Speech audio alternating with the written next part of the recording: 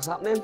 Not much, bro. We're here at Carrington. Yeah. Couple of questions and that. My first one is, how are you? That he genuinely says that. I'm alright, I'm good. Yeah. Yeah, just obviously preparing for the game.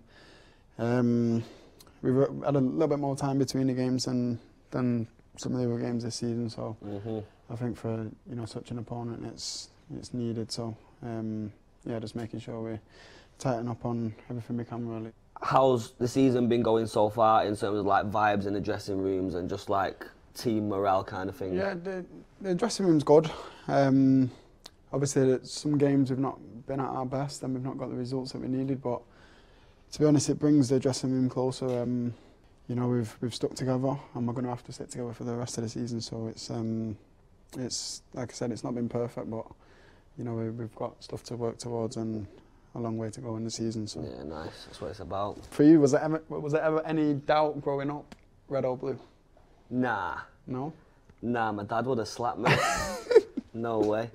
My dad was fuming with me once when I was like super young, because Chelsea used to play in like some yellow kit, and I used to always I used to like yellow or something.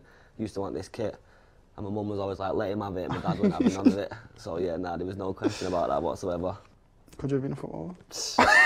No. If you was, what position would you play? I used to play left back. I was better when I was younger. I was a captain. You're left-footed? Yeah. Captain for my team, left back in the day. As I got older, left back got boring. I started wanting to be a striker or something. That weren't happening. What's on the United dressing room playlist at the moment? Oh, it depends who's on. At the minute, we've got some of the Portuguese lads having a go. What's that like? In the beginning, it's rubbish. You get used to it? Yeah, but sometimes you just have to plug your headphones in. Yeah. Who are your top 3 favourite United players of all time? Oh, right. I can't lie, Wayne Rooney, Paul Scholes. Yeah. And I'm not going to lie, Van Persie. Yeah? Yeah. Not many people say Van Persie. Nah, no, I just think, I don't know, I don't know. I think I got a bias thing because he was left-footed as well.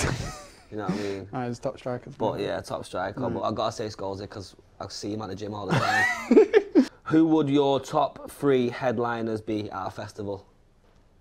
Any artist? Any artist in the world. I love Lil Baby, so Lil Baby. Drake. I think Drake's not gonna miss. Shout. I don't know. I wouldn't mind like some old school UK rappers. Like a big mix up. BBK back in the day. Yeah. Big shout. Big shouts. Who's the most talented footballer you've seen in the music industry? Tom Grennan's good. Yeah? Tom Grennan's a baller. Avellino's supposed to be pretty good. Yeah? Avellino's supposed to be a bit of a baller, but he's like 7'9". What was your initiation song? Do you know what's mad? Everyone always asks me this, and I can't remember. I don't even know if I've done one. Did you not do one? No, because I joined mid-season, so I feel like it's more like a pre-season thing. Like if you come on like pre-season tour for the first time, then you do it. But so all his teammates, if you're watching, yeah, they're gonna try and make me do it. You need to make sure you can't miss the initiation. But I can't fully remember, to be honest. I might have done one. Who's the best singer in the United squad? Best singer? It used to be. I don't know who it is currently. Actually, it used to be Alex Tellers by far. I swear. Yeah. He could actually sing. He could sing, and I think he could play instruments, like guitar or something. Yeah, catch him on my new tune coming out soon. What's your favourite United goal ever? Oh, what? Ever scored?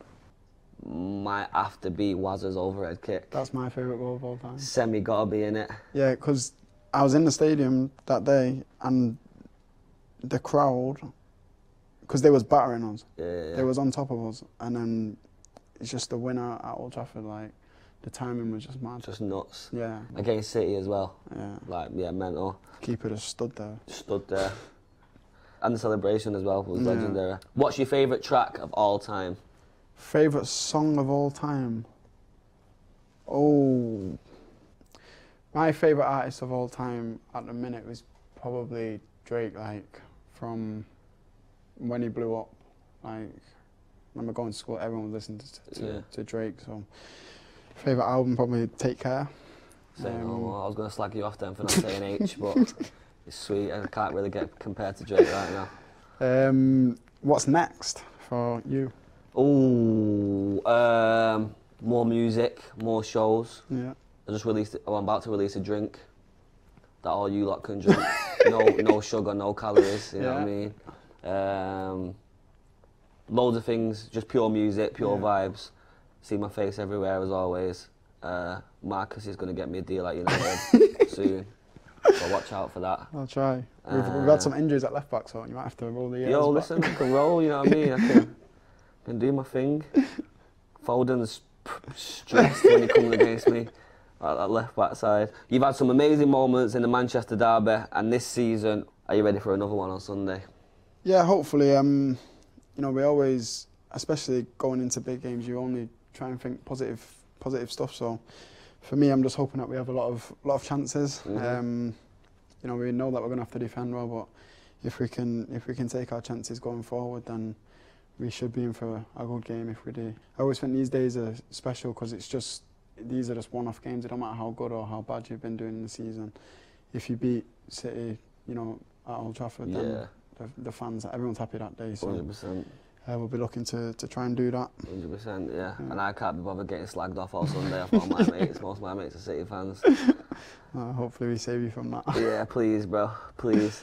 Right, so when you're performing on stage, do you ever get nervous? No, honestly, not at all, you know. Did you in the beginning or? I came up doing the grime stuff and that in it. So even when I was like 16, 17, I was always in a room full of people on the mic anyway. But now people think I'm lying when I say that, but I'm not saying it trying to be a big man. I don't even understand it. I actually just don't get nervous. I'll be real. I'd feel more comfortable performing in front of like 50,000 people than I would for like 10 people. Yeah. Do you know what I mean? It's a weird one. Used to it now. Yeah, it's a weird one. Do you ever get nervous? I used to, when I was really young, but I remember my first England schoolboy game. That was the last time I was like nervous before a game, and I just remember speaking to my brother after the game, and it's like a waste. It's a waste of your time, like overthinking a situation when like you've been doing it for years. So, you know, to overcomplicate a situation, it just doesn't make sense to me now. This year, I won a Brit, you won a Carabao Cup. What are we winning next year? I think for us, at the minute as a team, it's just about improving on the last season. So hopefully we can win more trophies, but we have to put ourselves in them positions. So unfortunately, it's been a very sad week with the passing of Sir Bobby. Have you got any memories or stories about him that you'd like to share? Yeah, it's been obviously a difficult week for, especially the club and Sir Bobby's family. But yeah, for me, he's always been obviously an unbelievable, talented footballer. But he's such a great person, and he's always supported United and followed United ever since he stopped playing for the club. So he's been part of, especially being in the academy. He's always been close to us, and there would have been random times when I was younger and playing games on the training pitch out here that he'd just come over and watch, and because of that he's always been connected with the club, and he's never really been too far away. Like I said, he's up until I think maybe lockdown, he's come to every single home game, as many away games as he can, and it doesn't go unnoticed for the players, and even for the lads that come in, they all know who he is, and they all have a lot of respect for him.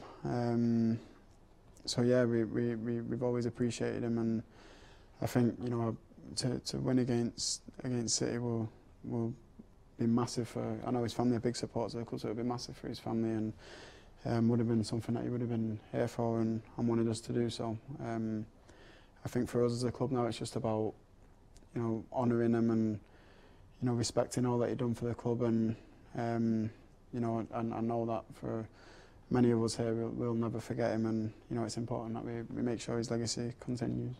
Even when you sign the academy contracts, he was there sometimes, and just little stuff like that not everybody knows from the outside, but especially, like I said, especially if you're from the academy, you're aware of his presence around the football club, and when you're in the first team, it might seem a little bit less, but obviously when I was younger, like I said, I have countless memories of him just popping up, and you just see him wearing his hat, and sometimes on the coldest of days he'd still be there, and yeah, it's that type of support that never leaves the memory of people from the club that are close to the club. So yeah, like I said, it's obviously been a sad week, but yeah, we want to pay as many respects to him as we can.